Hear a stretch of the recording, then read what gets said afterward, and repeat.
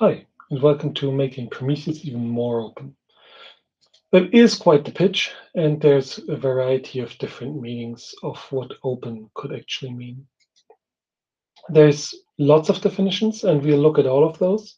Open source seems honestly kind of obvious, and honestly kind of is, in particular when it comes to Prometheus.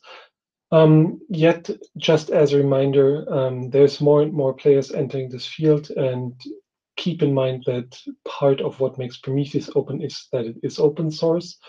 And if you go with other vendors who might not be open source, at least consider what you're doing. So, open features. That will be the longest part of this talk. We had a lot of new stuff recently. We are opening up deliberately in a lot of ways, in a lot of feature ways. We lifted our service discovery moratorium, where we had a total of 6 new service discoveries added recently, or over the last half year or so. We added TLS and basic auth to all the things. And we also have a new exporter toolkit, which makes it a lot easier to create and synchronize Go exporters. What do I mean by synchronize?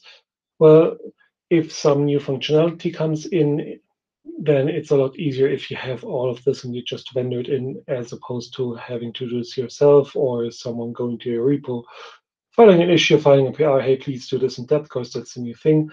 If you base your stuff or migrate your stuff on the exported toolkit, you just get all of this for free. We had a few changes in PromQL.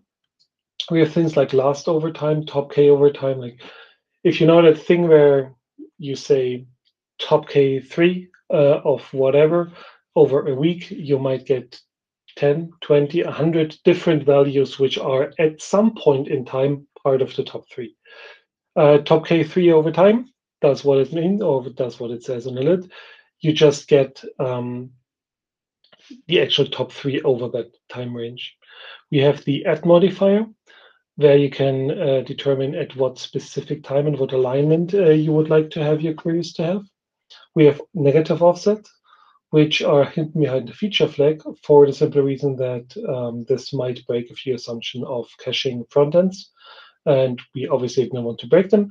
So it's, at least for this version, for this major version, behind the feature flag. Yet, super nice, super useful, try it out. And also we have human durations, which might not seem like a huge thing, but still it's super nice. You don't have to write this 90M or anything. You don't have to write 90 times 60 or do the math in your head. You can just write it as such, and it just works. We have a remote write receiver in Prometheus, which is super new and something which historically we absolutely didn't do. Where you can actually send data into a Prometheus. This is not meant for like super high volume production or anything, but still it enables new use cases. Like Prometheus at the edge or something. I forgot to write that in, but still it enables new use cases. Because you can just send stuff from one Prometheus to another without having to go to any long-term storage or such. One of the highlight features is exemplars. It might sound small, but it is actually quite large. Here at the end, you see this trace ID blah, blah, blah with a certain value. What that means is you can actually emit information about a trace which falls into that bucket. So if you want to go to a trace for low latency or whatever, you can jump directly to a trace where you know what the mental context is, why it is bad, why it has, it has high latency, or it had this and that amount of HTTP requests or what have you. Doesn't matter, but you can jump directly to this trace, and you know precisely that this is interesting for a reason. You have the complete context of all your labels and everything, and you can just move seamlessly between metrics and traces. Support for this is already in Prometheus, Cortex, Thanos, and Grafana, so you can just use it, and it's just there.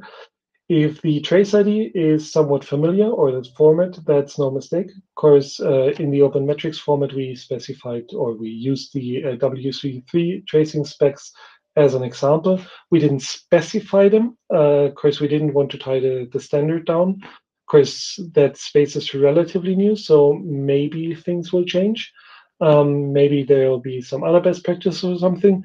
That being said, it is a good standard, what WC3 has, and it's useful and does precisely what we need. So obviously we use it as the example in the specs. There's also support for spans, but that didn't fit in the line. But yeah, you can have spans and traces, kind of obvious. We have a new UI where you now have modern React, if you want that. There is a super nice editor which has auto completion and snippets and all bells and whistles, and it's really, really nice, and you really should check it. And has a dark theme for vanity reasons, but it has a dark theme, so try it out. All of this maybe tells you a little bit that as historically we were quite conservative with things, we are deliberately trying to change this, and that's what we mean by this aspect of open. Because historically, even features which were marked as experimental, we basically treated them as stable, which is on the one hand quite nice for someone relying on this behavior. On the other hand, it ties us and it ties the community down, and that's not good long term. So we are actively breaking this up. A lot of our old assumptions have been revisited, and we are enabling more use cases. Like an old assumption would be we had that moratorium on service discovery, and we had certain thoughts around what we would need to see or want to see before we take more service discovery integrations in. But we just dropped them and started taking those in. Use cases, more use cases. There are, with the agent thing, for example, there are use cases which are not recommended by Prometheus, plain and simple. Like Prometheus best practice, you should have your metrics endpoint on a distinct port per service. That doesn't really match how a lot of enterprises work with their stuff. Of course, their security teams tend to not like a team coming to them with like, yeah, okay, we might have 30 different ports, maybe 100 different ports. They're not even truly continuous. And they might be open or they might not, and there's no way for you to tell. They tend not to like this. Having everything behind one single port makes it a lot easier in enterprise scenarios and such. But this is an anti-pattern when it comes to pure Prometheus. Yet it is a valid use case for certain assumptions, for certain design trade-offs. So we are trying to enable those use cases in a very deliberate and careful manner, yet enable them. Because I would much rather talk about how you can structure this, how you can put everything behind one port, and then you have your substring or your path. They say /SNMP exporter /metrics or what have you. Then everyone baking their own and people basically not knowing what they should be doing as a kind of standard. So opening up to those non-recommended use cases is a deliberate goal. Agents are another great example, agents themselves, because agents are an anti-pattern in the Prometheus world, like again, pure Prometheus. Yet, and for good reason, because you wouldn't want to tie your node exporter to your MySQL exporter version. Of course, you might need to upgrade one or the other independently of the other. Yet deploying one single binary, ideally already with package configuration and everything, is a plus for that kind of model. So again, trying to carefully and deliberately enable this kind of thing. We're also trying to make our code more modular and easier to reuse, which is honestly not a direct benefit to us, like not for Prometheus team. Yet there are projects which would like to take bits and pieces and just reuse them, make them part of their data pipelines or what have you. So we're trying to make this easier and more consistent. Also, that's related to the exporter toolkits or exporter toolkit mix-ins out of the box, ideally, where we want to have the whole scaffold and everything in the exporter toolkit. to just entice people to create more and more mixins, and also have more and more mixins as part of at least the default and official exporters, and encourage others to also put this in their exporters and their integrations. What are mixins, you might be asking? I should have explained this. Mixins are basically a way to package configuration. So you might have certain dashboards, you might have alerts, you might have recording rules, and you just package them as an opinionated thing, which can be modified. So it's not a lock-in into one specific way of thinking. You can actually modify this. Yet you get a sane default, something which should work, and which you can base upon, which hopefully has a lot of synchronization effects through the ecosystem, where people start thinking with the same terminology maybe, or the same dashboards, or they have similar alerts. They have thresholds which are already preset by the domain, so subject matter expert of whatever program you're running. Just make it easier to push this kind of information into the ecosystem and reuse this. Another interpretation of open would be open documents. And we have all our design documents open. That is kind of a logical evolution of the mailing list discussions. And by and large, we already had our design docs public, because why not? Now we are deliberately making an effort to make all of them public and actually like follow up if someone forgets to do it and such, that it is not by accident internal to Prometheus team, that we just have everything out in the open.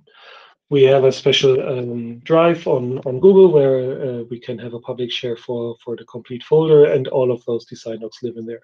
So you can quite easily find them and such, which again is just a logical evolution, yet it is part of this aggressively becoming more open. Another interpretation of open would be open standards. And there are a few. We have open metrics, which is the standard of how to export or expose metrics towards an ingester. And we have a specification for remote write, which is how you push the data from your Prometheus server to something else, or from your agent to your long-term, or what have you.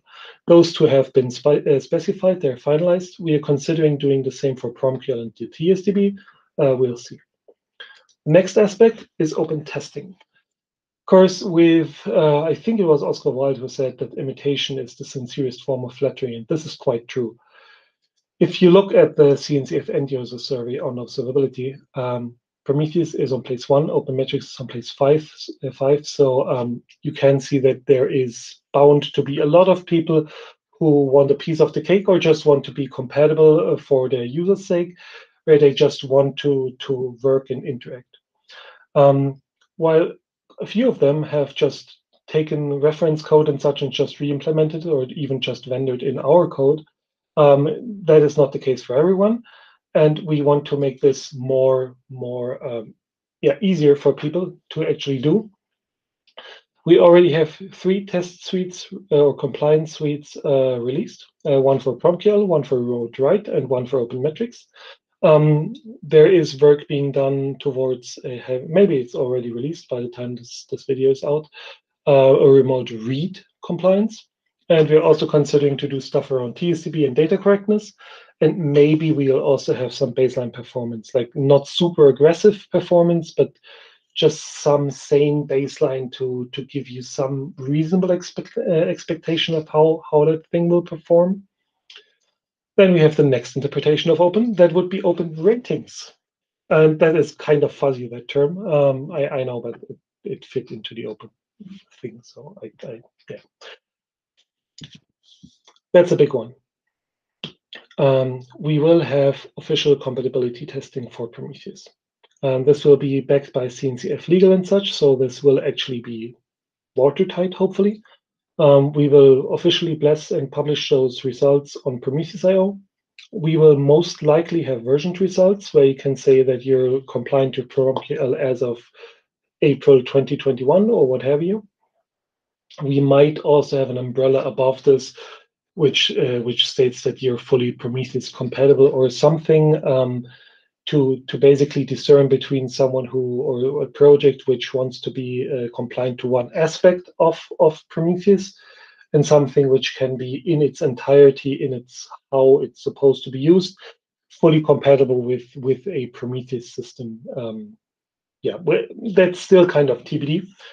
The other thing which is kind of TBD, but also will most likely work like this, that if you have this result for, like, for example, 2021-4, that this result is valid for 2 or 3 minor version releases of Prometheus, as we are on a 6-week cycle that comes out at 12 to 18 weeks, to just give people some like, vendors and projects should have enough time to actually update their stuff and comply to this thing, and we don't want to just drop this on them and they need to scramble. Of course, that would be highly unfair. On the other hand, we don't want someone to sit on this for like 3 years and their users are running into walls left and right. Having done quite a bit of certification work and such in my past, that is a big problem, where if you have certifications or stamps of approval or whatever which are too long running, the end users might actually suffer from this. So there will be some middle ground in quick enough recertification or retesting, and we will have some logos, some verbiage, some things which you can put on your website, on your whatever, to show that you're actually compliant to all of this. Yeah. Maybe those details are already published and finalized by the time this video is out. I don't know. We'll find out together during PromCon.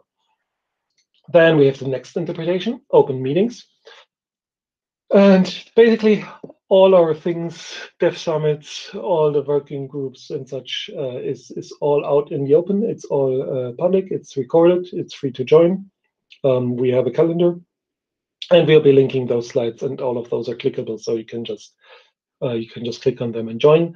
We publish this on YouTube. We kind of realized with the whole pandemic thing, previously we had one dev summit per year, and that was physical. And we have always invited people and such to not be just amongst ourselves, but obviously it doesn't scale to have, I don't know how many people and how dynamic in a room when you need to actually fly to a place and such.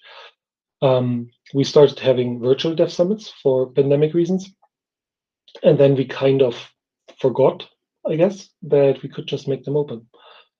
So we realized, and we did, and again, everything is just open. Of course, why not? It's on the internet. It's trivial to do this. So that's it. We should have like 5 minutes potentially for questions, which is great. And I hope you do have a few questions. Thank you very much.